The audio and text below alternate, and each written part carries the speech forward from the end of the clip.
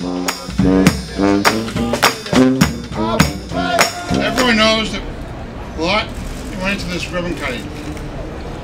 This one is a special one because this restaurant is a symbol of the resilience and unity of our city. Tonight is a celebration to end what we started on April 15th. We were hosting the Joe and Druzy Foundation's charity event to raise money for cancer. And unfortunately, because of the things that happened that day, we could not finish it. So today is a victory for all of us. The band played When the Saints Come Marching In. I also know that that means that we're remembering those who passed before us. So it's a celebration of their lives. And I thought that was absolutely perfect. It's just a great night to celebrate the spirit of renewal and strength that we see in this city and in tonight. It reminds me of the days immediately following the events on April 15th.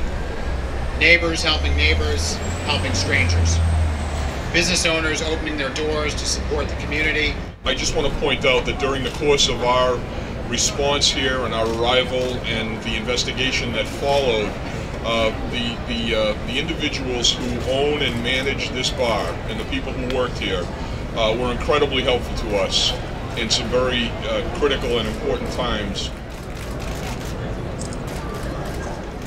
It's been challenging to say the least, just because we had no stream of revenue, but the bills kept on coming.